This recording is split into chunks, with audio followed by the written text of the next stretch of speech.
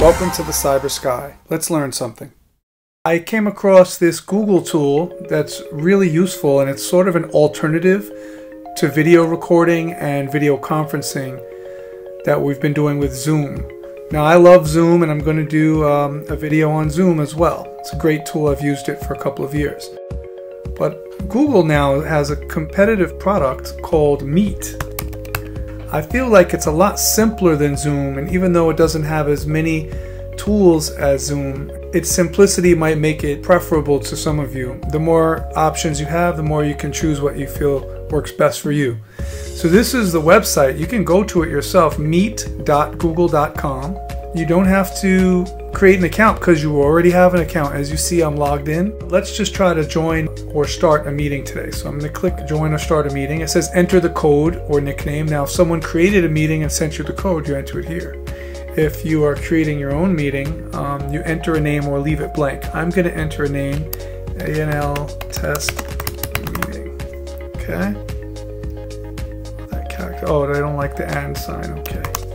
And so we're joining, and you're going to see my studio at home.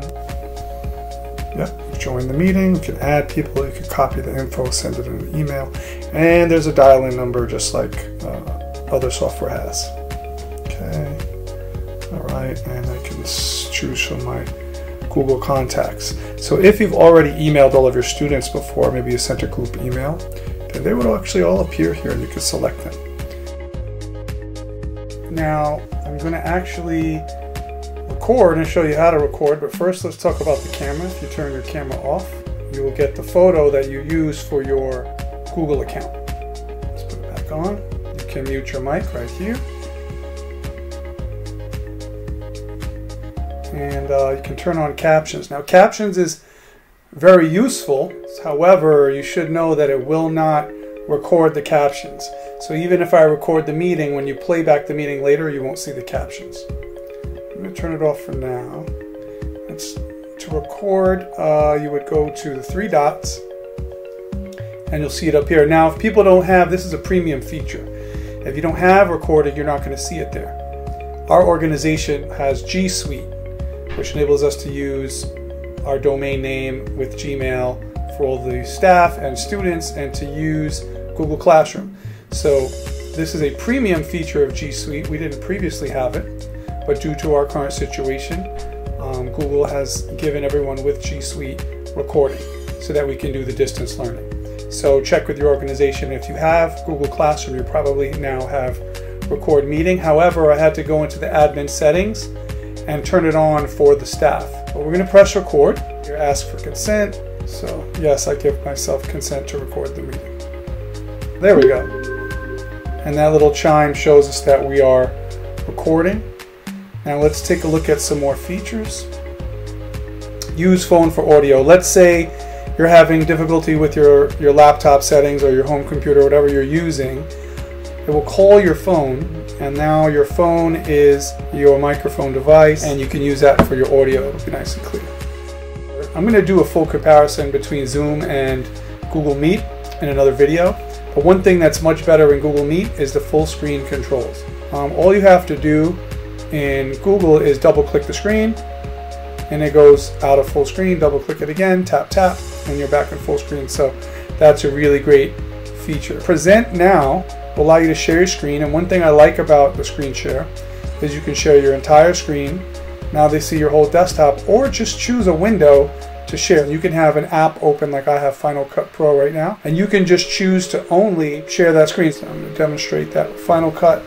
Of course, watching this video, you can still see my desktop, but in the meeting, you can't. If you want to stop share, the button's right here at the bottom. So now I'm sharing my screen, but it brought this document to the front. This is a little lesson sheet I had for my students, and I can just click stop sharing right there. I'm going to stop this meeting by clicking leave call. Leave the meeting, and if I was recording, it will take a few minutes to process, and then the recording of the meeting will appear in the Google Drive account of the person who created the meeting. So here's one I created on Zoom, and then I had to download it to my computer, and then upload it. And here's one that I did using Google Meets, and now it's there, and I can play it back. And you should be seeing my face, unless I turn my camera off, and then you will see the photo I use in my Gmail account, and then I will turn it back on. And it's already in Google Drive, so I can generate a link, share, get shareable link, or add someone here and send it to them just like a Google Doc. You know, this is the same as Google Docs. It's one step. You know, you record it, boom, it's in your Google Drive. You go to Google Classroom. I'm going to test this out right now while we're on.